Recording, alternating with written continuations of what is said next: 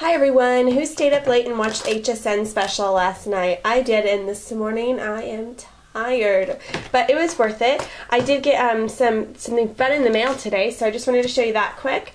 I got the Scrapbox self-healing cutting mat, and it is humongous. So it came in the mail, and the FedEx guy came, and I looked, and there was this long flat box, and I was like, what in the world am I getting? So my memory's not very good. So there it is. It goes from there all the way over there. It's huge.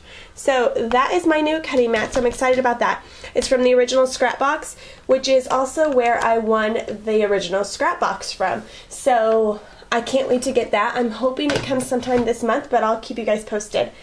Also today I'm going to show you a quick little school project that you can do with your kids for your kids' teacher. I'm going to be using the Cri-Kits, and I have the metallic set, and then I also have one of these to give away to you guys today. So what we're going to be doing is making our own personal stationery. So I have this set up on the Gypsy, and I'll just zoom in quick. On here I just have the name written 6 times, and I have it spaced out so that I will be able to cut this in 4 by 6 inch pieces. Okay, so let's get the pen loaded, and then I'll show you how quick this is to write. So I'm going to take one of my Cricut pens, and I'm going to actually use purple because this is going to be for my daughter's teacher. My daughter's favorite color is purple. So this just snaps in there, it's magnetic, and then we'll go over to the Cricut. Now that we're here, we've taken out the blade, and now we're just going to put the Cricuts housing in here instead. And there's a little groove exactly where it goes, so you know exactly how to put it in there. Then you tighten the screw, and then I'll bring my Gypsy over here. Okay, we're all loaded and we're ready to go. The only difference is, for me, is that I usually do a multi-cut, and with the pen I'm not going to do that. I'm just going to do a regular one-time cut.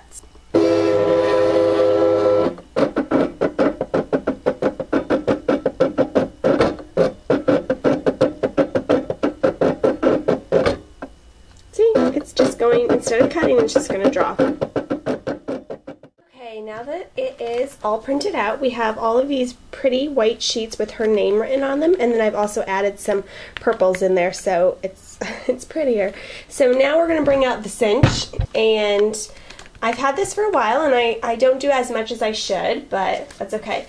We're going to use 2 thicker pieces of paper. You can use chipboard if you want or something like that, but I'm just going to use heavy cardstock, and I'm going to use it in dark purple, and I'm going to put 2 sheets behind the book.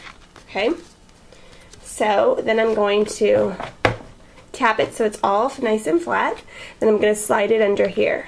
Okay, now I have this little grid right here, so it says that this is 4 inches wide, so I read that, and it says pull peg 8, so I pulled this peg out, and that's going to punch exactly enough holes that I need for this. So I'm going to make sure my paper's in there nice and tight,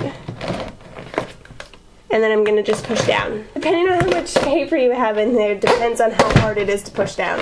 Okay, I put in a ton. Okay, so there's my pieces of paper, okay? So it's all done, and I'm actually going to add some more, because I got a little crazy with cutting the paper. And I'm not Mrs. Dale, so I don't need it. Okay, so now that we have that, we're going to put on our binding wire. So what we'll do is we'll just cut off a little piece of this. I'm still leaving the thick cardstock in the back. And then I'm just going to put my binding wire in. I remember being a teacher, and I used to love to get personalized gifts. So, okay, once my binding wire is in, then I'm going to cinch it. So I'm just going to turn the cinch around.